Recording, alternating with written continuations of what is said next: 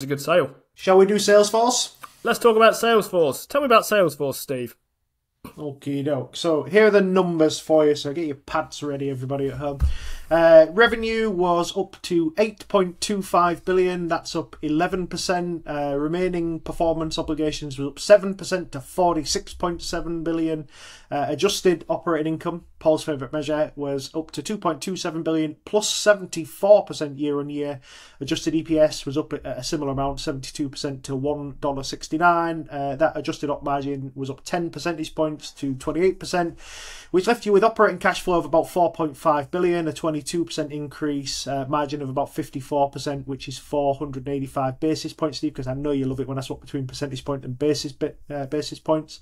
Free cash flow, 4.2 billion. Plus 21%, margin was 52%, 432 basis points up. So looking pretty good for them in terms of just the general revenue and cash flow figures. Revenue by geography. America was up 10% to 5.5 billion, Europe was up 17% to 1.9 billion, and APAC was up 24% to 792 million. Pulled an interesting slide out of the earnings guide, Steve. Non-GAAP expense profile, so this includes marketing, sales and revenue, cost of revenues, research and development, and general and administrative.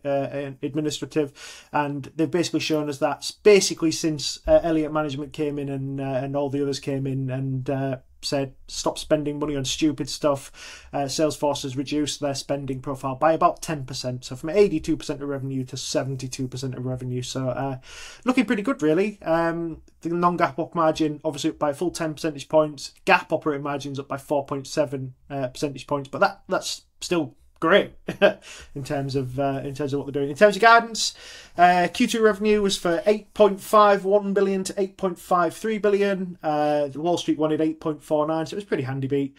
EPS, they've said $1.89 to $1.90, and Wall Street wanted $1.70, so again, handy beat. And full year revenue, Wall Street wanted 34.63 billion. They said 34.5 to 34.7, so about slap bang in the middle of the midpoint.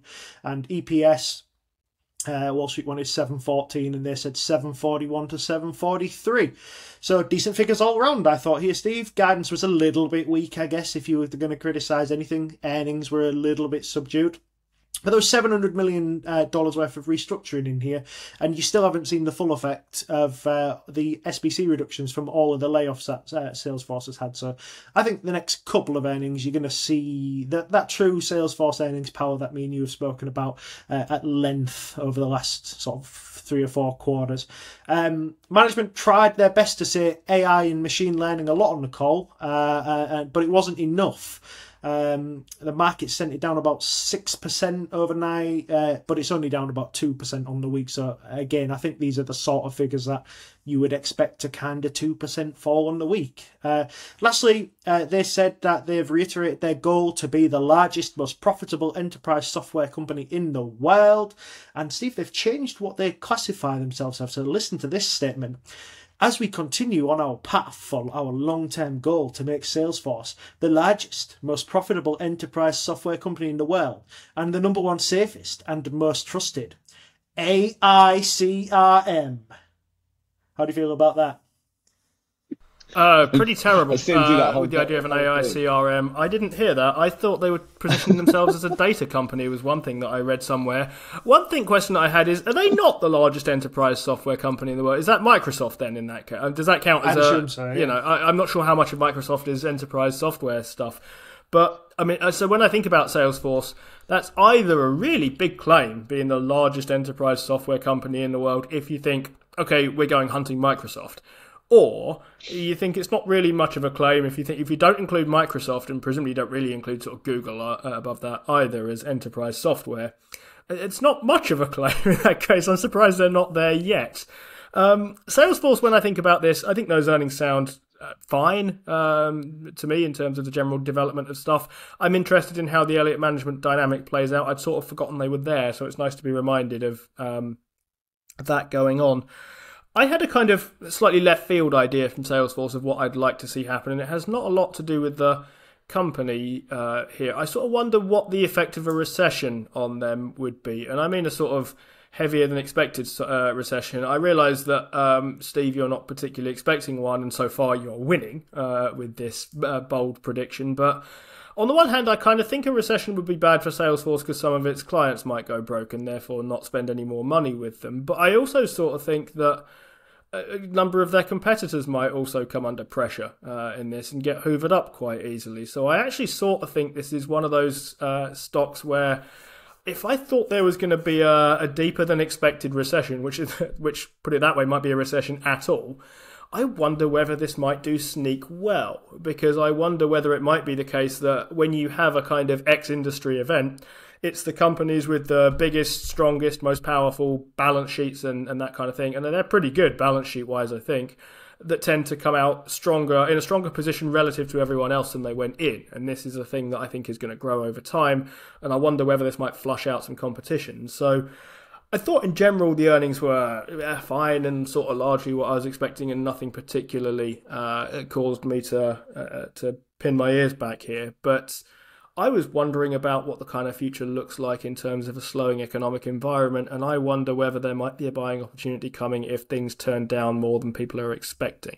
That's a really good way of thinking about it. It's going to go through the same process as the advertising companies, less spending on things, but CRM is very integral to most things. I'd love to see how an AI CRM deals with. My brain can't figure out any of the uses there.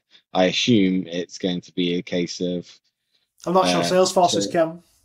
Yeah, well, this is it, right? They've just made some bold claims and gone, well, is it necessary? Do we need someone making a decision where it could make the wrong decision at certain times? Very interesting. Economic downturn is definitely where you're going to get that. You might see something like CRM become commodity-like and become cyclical. It'd be very interesting to see how that works. Like you say, it will hoover up a few new clients in that time as well. They're a bit like ASML in the way that they've got quite a lot of backlog to get through. You know what I mean? So even if there's a big sort of cyclical downturn in business, Salesforce has got like quite a lot of contractual backlog, and that's what I meant by that comparison. Steve's giggling away in the background like it's the West comparison known to man, but Salesforce is somewhat shielded from a short-term recession because of the fact that they've got about a year and a half's revenue in RPO left. So I don't think that they're in a massive issue short term. I think you'd have. I think your switching costs and your networking effect are really strong. I think that CRMs are so built and there's a couple of things in here. Companies these days. Well, there's a couple of things, Paul, since you were last on the show. But when you were last on the show, Salesforce was a very dilutive company. Now the share count's coming down, which is something that you probably like to hear. And the other thing is, we're in a period now where you look at the backwards PE and you look at the forwards PE, and you're seeing the two Salesforces, the old Salesforce and this Salesforce that it's been forced to be. And I can show you that in terms of figures. PE at the moment is 923. Forward PE is 24. So there you go. We are slap bang in the middle of two of the two Salesforces here. So I think I've said it for the longest time here that Salesforce is just hiding profitability. They could make profitability whenever they wanted to. They just didn't want to, and they were kind of enjoying being like Hawaii as a company. But here we are. Salesforce is showing you that it can be profitable. It's still growing really well. Share count's coming down. Earnings are great. It's making itself more efficient. I don't really see what the problem is here. I think this one's still doing fine. Well, no, I mean, you said it's like ASML, so it's auto buy, right? Auto buy, yeah. I'm going to put it on the ticket behind me, which is just ran out of battery. I mean, that's basically what I was noting there. I thought, any kind of vague ASML kind of comparison, and away we go. It's a sign that people should just buy it all immediately without thinking, because it has enormous AI. Yeah, AI chips, data center, AI CRM. Buy.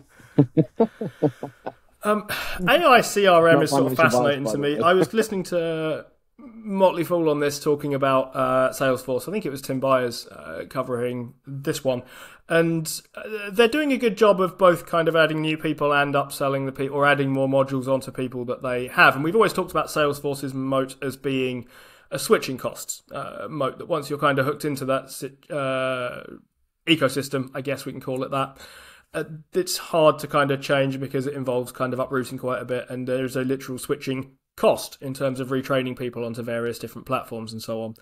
I always find with Salesforce, I mean, it's fairly obviously it's a kind of B2B thing, and I always find it's kind of a bit far removed from me. And the more companies use terms like workflow and stuff like that, which as far as I can tell just means things that you're doing, the more I get convinced that I don't know what they are or understand them or what they do, even though I do use Slack and that kind of thing, which is, again, that's an interesting sort of thing, Slack. I sort of wonder what the kind of point or why that's anything more than a kind of messaging platform, but there are apparently strong reasons why people really want their stuff to be built in with Slack rather than some other messaging thing. I mean, I also WhatsApp my colleagues as well, so it's a company I struggle to get a bit, but I find it hard to argue that on paper, in kind of numbers, in theory, I really ought to be kind of interested in this. Forward PE of 24. That means earnings growth of I can't even count how much percent, Steve. A lot. I think that's enough Any on last that thoughts? one. What have we got next?